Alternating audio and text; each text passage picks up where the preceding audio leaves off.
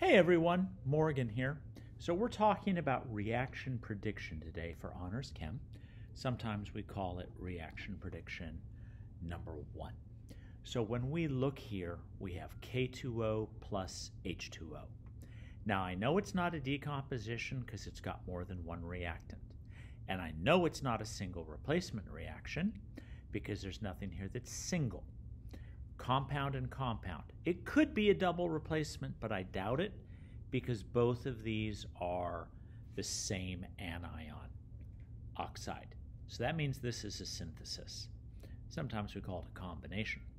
So when I look up my different types of combinations and reactions, metal oxide and water forms bases. So what I'm going to do is know that K is hooked up with hydroxide. So I pull out my formula writing grid. I find potassium, I work my way over here, KOH is the product, KOH. And to balance it, I'm going to need a 2 in front.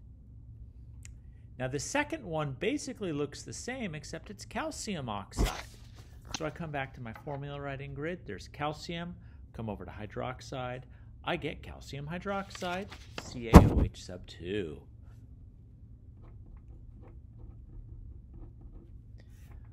Pretty straightforward there. Now, this is a decomposition for sure because it's only got one reactant. Carbonates like to break down into carbon dioxide, and the metal oxide that's left is SRO. This is also a carbonate breaking down, likes to give off CO2 and ZNO. This is a hydroxide decomposing. Hydroxides like to give off water and Mg. Okay.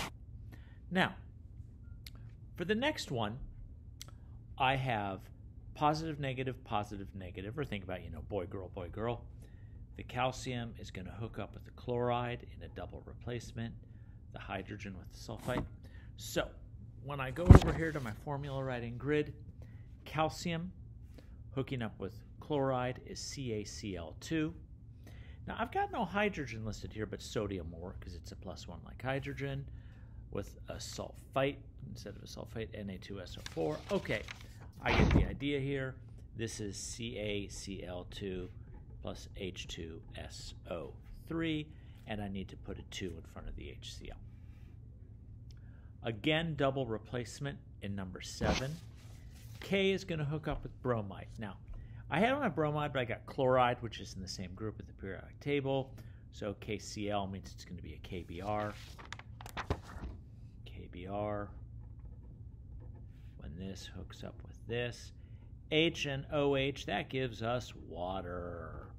And it's already balanced. Now here, I spot a single. I'm going to rewrite water as HOH, so that the Li can kick out the hydrogen and make LiOH, and hydrogen gas H2. We balance it with a 2, and a 2. All right. Another double replacement. Lead's going to hook up with sulfide. Nitrate's going to hook up with sodium. So down here I've got lead with sulfide. That's PBS. Good. Sodium with nitrate, that's NaNO3. Always be looking at your formula writing grid. PBS plus NaNO3. To make that work, I'm going to have a 2 there for balancing. Number 10, ammonium salts like to decompose. Got to be decomposed, there's only one reactant. So ammonium salts like to decompose into ammonia gas. We'll have HCl left over. Here, it looks like another double replacement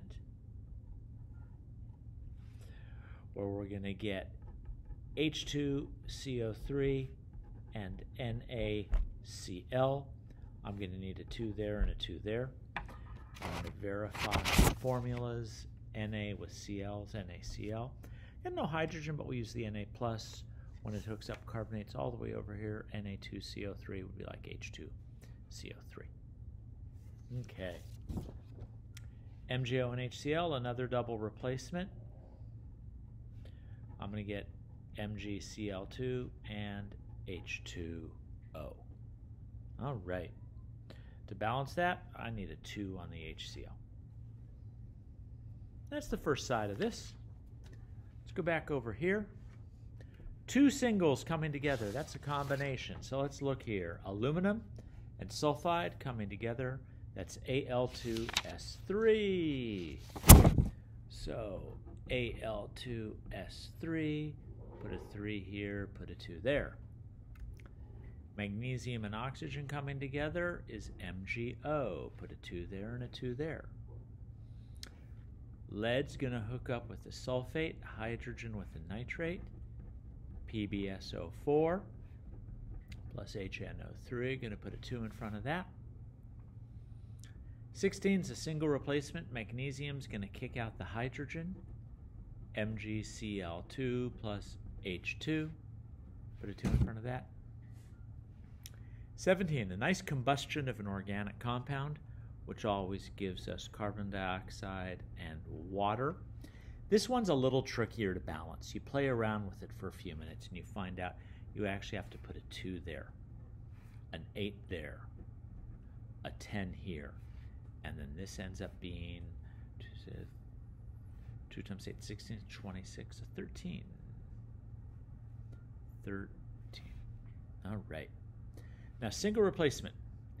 This time it's a non-metal. So the chlorine's going to kick out the bromide, and I'm going to get NaCl plus Br2. To balance it, I'll throw a 2 there and a 2 there.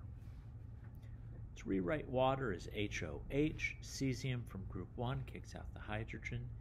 CSOH plus H2. And we want to check that.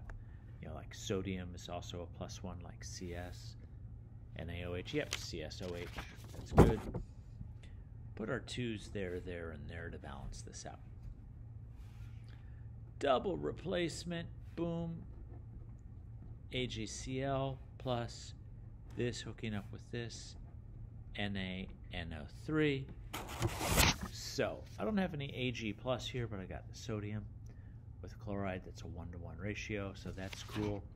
And then for the NaNO3, Na with NO3, 1-to-1 ratio. Another combustion, get CO2 and H2O. Let's see, we're going to need to put a 2 there, and we're going to need to put a 2 there. Hydroxides like to break down. Al2O3 plus H2O. I need to put a 2 there and a 3 there to make that balance. Think of water as HOH. Magnesium kicks out the hydrogen, forms H2, plus MgOH sub 2. Another combustion, CO2 plus H2O. So I'm going to need to put a 2 there. I need to put a 2 there. 2 times 2 is 4, plus 2 more is 6, so I'm going to put a 3 here.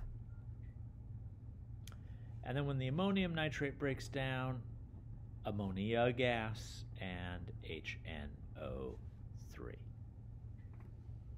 Okay, so that's formula writing grid that's reaction prediction number 1.